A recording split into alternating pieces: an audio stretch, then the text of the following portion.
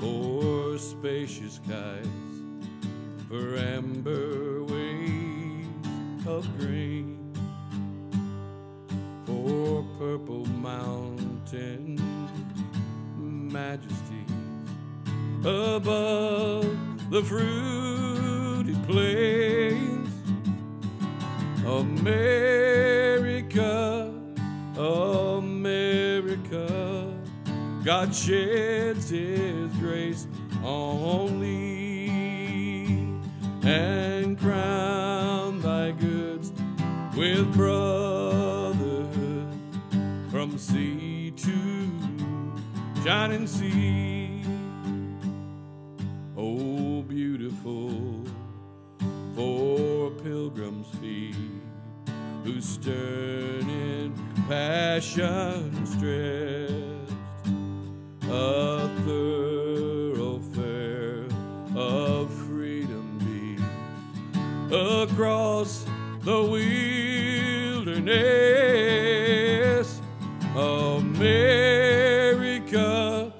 America, God mends thy every flaw, confirm thy soul in self-control, thy liberty in law.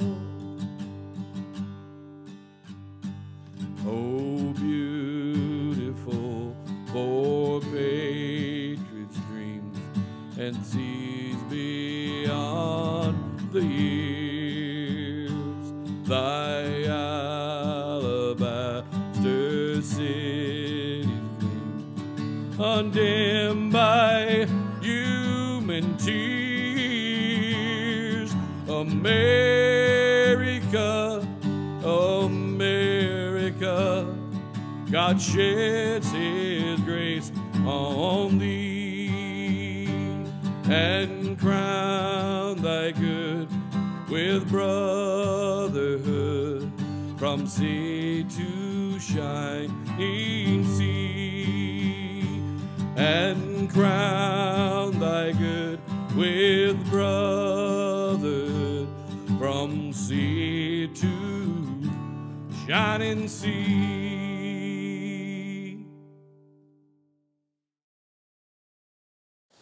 We welcome you to this liturgy for the annual meeting of St. Philip's Episcopal Church in Harrodsburg, Kentucky. We'll be meeting virtually, but we welcome you now to our opening liturgy. Grace to you and peace from God our Father and the Lord Jesus Christ.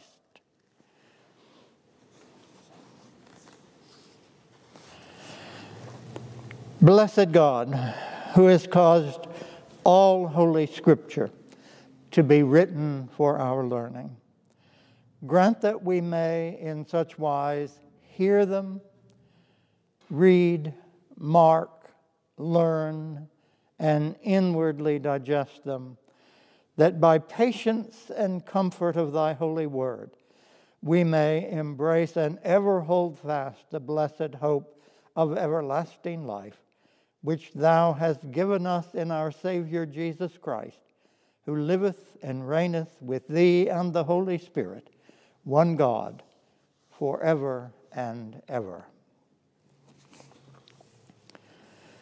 Almighty and ever-living God, ruler of all things in heaven and earth, hear our prayers for this parish family. Strengthen the faithful, arouse the careless, and restore the penitent. Grant us all things necessary for our common life, and bring us to be of one heart and mind within your holy church, through Jesus Christ our Lord. Amen.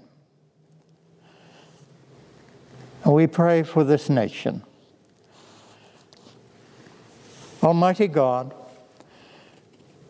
you have made all the people of the earth for your glory, to serve you in freedom and peace. Give to the people of our country a zeal for justice and the strength of forbearance, that we may use our liberty in accordance with your gracious will. Through Jesus Christ our Lord, who lives and reigns with you and the Holy Spirit, one God, forever and ever. Amen.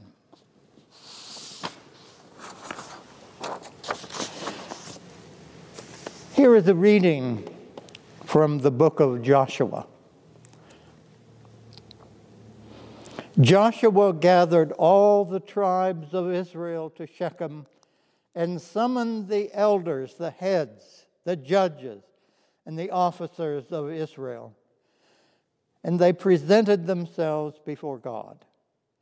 And Joshua said to all the people, "Thus says the Lord, the God of Israel, long ago your ancestors, Terah and his sons Abraham and Nahor, lived beyond the Euphrates and served other gods. Then I took your father Abraham from beyond the river and led him through all the land of Canaan and made his offspring many. Now, therefore, revere the Lord and serve him in sincerity and faithfulness. Put away the gods that your ancestors served beyond the river and in Egypt and serve the Lord. Now, if you are unwilling to serve the Lord, choose this day whom you will serve, whether the gods of your ancestors served in the region beyond the river, or the gods of the Amorites in whose land you are now living. But as for me and my household, we will serve the Lord." And the people answered, "Far be it from us that we should forsake the name of the Lord to serve other gods. For it is the Lord our God who brought us and our ancestors up from the land of Egypt, out of slavery, and who did the great signs in our sight. He protected us all the way, and among all the peoples through whom we passed. And the Lord drove out before us all the peoples, the Amorites who lived in the land. Therefore, we will serve the Lord, for he is our God." But Joshua said, "You cannot serve the Lord, for he is holy God. He is a jealous God. He will not forgive your transgressions or sins. If you forsake the Lord and serve foreign gods, then he will turn to do you harm after having done good to you." And the people said to Joshua, "No, we will serve the Lord." Then Joshua said to the people, "You are witnesses against yourself, that you have chosen the Lord and serve him." And they said, "We are witnesses." The people said to Joshua, "The Lord our God we will serve, and him will we obey." So Joshua made a covenant with the people that day and made statutes and ordinances for them at Shechem. The word of the Lord. Again, let me welcome you actually into historic St. Philip's Episcopal Church. We have not been in this building for 8 months. And while we have been away, Greg Yankee, our junior warden, has seen to it that it has been repaired. So some of you, well, all of you actually, St. Philippian, will be seeing the building fresh and painted and new, which you haven't seen in a long, long time. And so that was part of the reason we wanted to begin the annual meeting here in the sanctuary, so that you can once again see this space, which we will again inhabit. As our bishop said not very long ago, for now the church has left the building. But the building's still here, and it looks better than it has looked since I've known the building for a very long time, and we're grateful for that. I chose actually last week's Old Testament lesson from Joshua as our scripture reading for this day, because it just seemed to be right for us who have been away from what has been comfortable for so long. Joshua has gathered the people who have made it through the wilderness. Not like our wilderness. Most of us are not suffering as much as if we were in the desert. But stay with the metaphor. Joshua has gathered the people as they've come out of a 40-year journey through the wilderness. And when he does gather them, he pulls them together through their elders and says to them, let me give you your history. You remember that God has called you to be a people, that God called Abraham and brought you to that land. And Abraham had Isaac and then Jacob, and he rehearses their history. It's a good thing to do. It's a very good thing to do, to rehearse our history now and then. To forget our history is a dangerous thing indeed. So Joshua tells them their history, and then he says something that just caught my heart. He said, now, choose this day whom you will serve. But as for me and my house, we will serve the Lord. And he meant it. Choose this day whom you will serve. As for me and my household, we'll serve the Lord. But if you want to serve the God of the Amorites, in whose land we now live, you must do that. If you want to follow the gods of our ancestors across the river, you can do that. But you have to make a decision. This has been a time like that. We have not had this kind of holy space in which to worship. We have not been able to gather and exchange the peace and to greet one another and encourage one another. This has been our own sort of wilderness journey.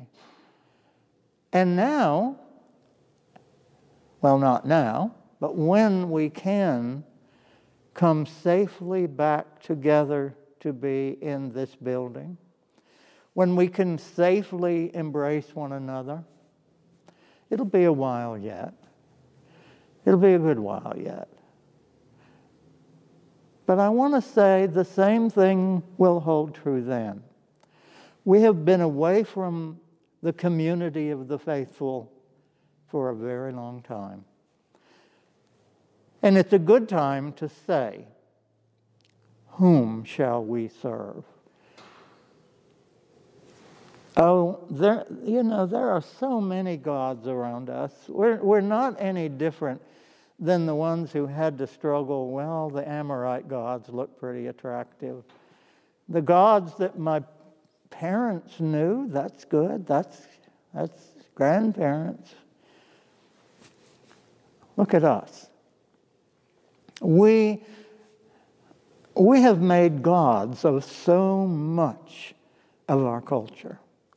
We have made gods of an electoral process so that we feel better if we're with this group or this group, and we shout obscenities back and forth at one another. That's nothing but the God of political process. We've allowed it to get elevated so high that it makes us feel righteous and good, like God is supposed to make us feel righteous and good. We have to remember that there's a faithful promise behind political parties and all of this process, that we can be a nation of one people. We forget that, and we turn this awful process into something like our own little God, where we worship at the feet of process. Oh, there's all kinds of gods.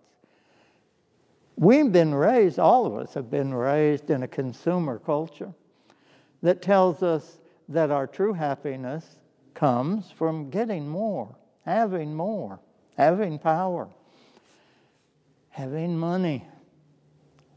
That's the most powerful God that we're tempted with, this God of money and power and success. We have a hard time keeping that God under control. And the only way we can do it is to allow the God of Israel, the God that brings us Jesus Christ, to reign supreme. We're lost. I mean, there's nobody in the culture teaching us that it's not a good thing for us to get so wrapped up in what our money can buy.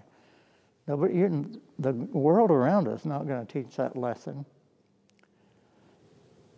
We have to learn it. When we come back, we have to hear Joshua say, now when you get back in here, and when you come back together as a faith community, choose which God you will serve. There are so many. So many. Old people like me, we live in a culture of youth and beauty, so much that we've turned it into a god. Without youth and beauty, old people see, we're failing, our eyesight is failing, our energy is failing. And according to the God of youth and beauty, we keep trying to stay young. Instead of saying, I'm old, I'm an old elder now. Y'all should listen to old elders. All of the gods that show up all around us are no different than the gods who showed up among the Amorites and the gods beyond the Euphrates. People have always had to make this decision. And I love that Joshua put it so honestly. Choose this day whom you will serve. And if you want to, you can serve any God you want. But me, my household, we're going to try to keep the God of Jesus Christ focused. We're going to try to keep the resurrection God, the one who brings new life every day. We're going to try to bring that one into focus. And the others begin to fade if we can but see ourselves in God's eyes. God who says, what should you do? You should seek justice. You should love mercy. And you should walk humbly with your God. That's your God, lest you forget. Amen.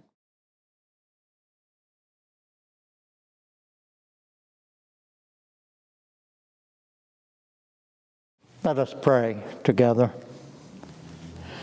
I ask your prayers for the universal church, our bishops, our presiding Bishop Michael and Mark, our own bishop.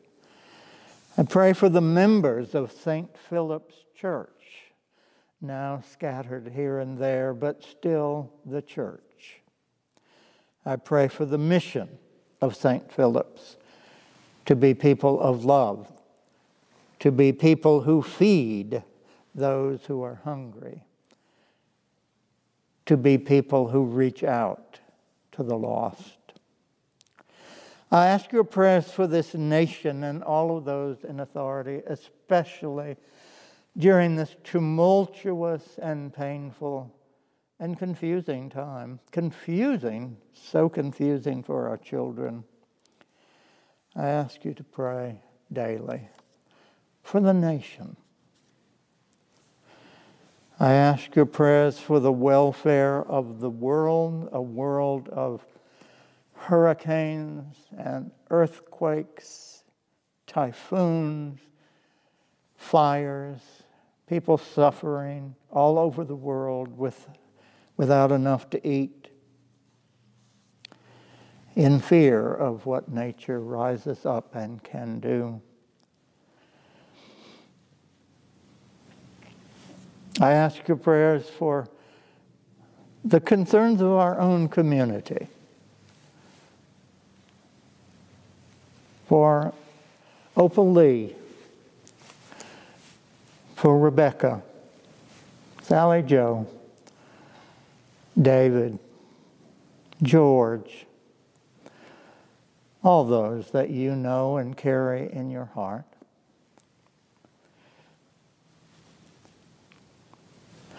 And I ask your prayers for the departed. Let us pray for all of those in any need or suffering. Almighty God, grant that all the prayers the people of this faith family hold up to you, you will receive, and turn them to your most holy will, for our sake and for the sake of the world that you so love. Amen. Now the peace of God, which passes all understanding, keep your hearts and minds in the knowledge and love of God and of His Son, Jesus Christ our Lord. And the blessing of God Almighty, the Father, the Son, and the Holy Spirit remain with you on this day and always. Amen.